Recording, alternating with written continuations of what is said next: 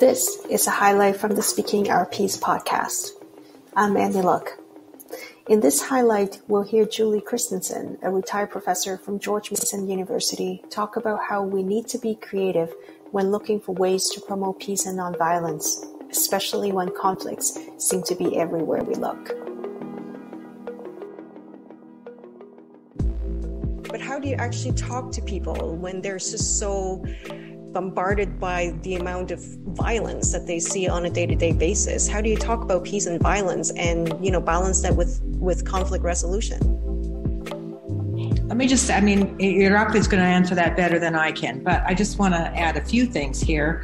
One of the things that one of my friends and colleagues, Susan Allen, is in ICAR now, is in the or SCAR, whatever, the school, and she's been working in the Caucasus and conflict with first the Georgians and the and Abkhaz and then Ossetians, and I've seen her bring people together in a lot of these talks. They usually have to take them out of the country, away from there, in a new setting.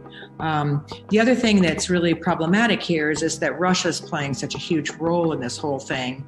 And if you don't have Russia at the table, you can have the Georgians and the Abkhaz or the Georgians and the Ossetians talk as much as you want. But if you have somebody, kind of seeding conflict from outside, it really is complicated. I was just thinking about Gandhi in a way, and that, it was a nonviolent movement on his part, but it was a liberation movement. It was a fairly national liberation movement. Now, on the other hand, there were different peoples, so it wasn't just one nation. It wasn't one nationality, right?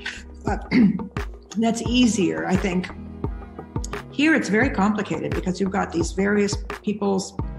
You look at Nagorno-Karabakh, where both sides, Azerbaijan and Armenia, both claim this as, their old ancient territory, the same way as you have in the Middle East, with Israel and Palestinians. And then you have other big powers, which we're very worried about. Turkey, Russia, involved in this. And then you have the United States and France backing off, and how are people going to talk to each other? I think one of the things about the school at George Mason I like is that people are trying and writing books and trying to talk about what might work and how you could organize it and what kinds of questions do you ask and how much can you push people. Or, we used to talk a lot about having children's camps if you have children from various groups that are at war, but if the children can grow up together with each other without their parents, maybe we could do something with that. So I think we have to think creatively, because our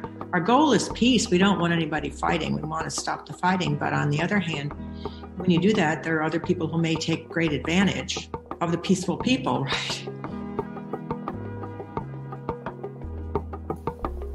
Thanks for listening.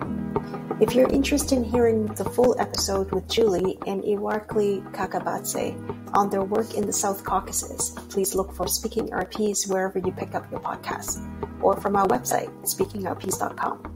We'd love to hear from you.